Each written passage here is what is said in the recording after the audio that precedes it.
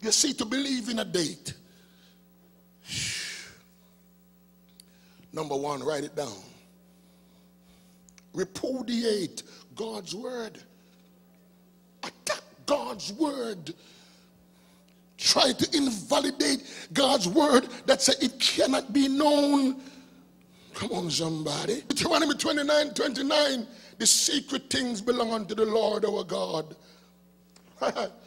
Word of God. Psalm 77:19. Thy footsteps are not known. Ecclesiastes 3:11. No man can find out the work that God maketh from the beginning to the end. Ecclesiastes 8:7. For he knoweth not. Who can tell him when it shall be? Ecclesiastes 8:17. Though a man think to know it, yet shall he not be able to know it. Matthew 24:36. But after that day and hour knoweth no man. Matthew 24:42. For ye know not what hour your Lord doth come.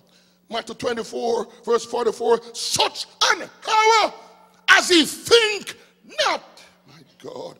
Luke 12:46. He will come when he is not aware. Oh, Jesus. Acts 1:7. It is not for you to know the times or the seasons. Glory to God. I could get in trouble. Some folks claim to even know the seasons. I could get in trouble with them for that. God, every generation, come on, had to have the same imminence as we. I just told you something big right there. Every generation had to have the same readiness. Those in 200 AD, come on somebody, had to have the same readiness as we are right now. And God has the problem how to work out these things with the generations shortly after Christ to no generation. How am I going to be equal with them all? Glory to God. Oh, glory to God. Help me here, somebody. Imminence had to be presented to every generation. Let me give you one final verse for now. 1 Thessalonians 5:2.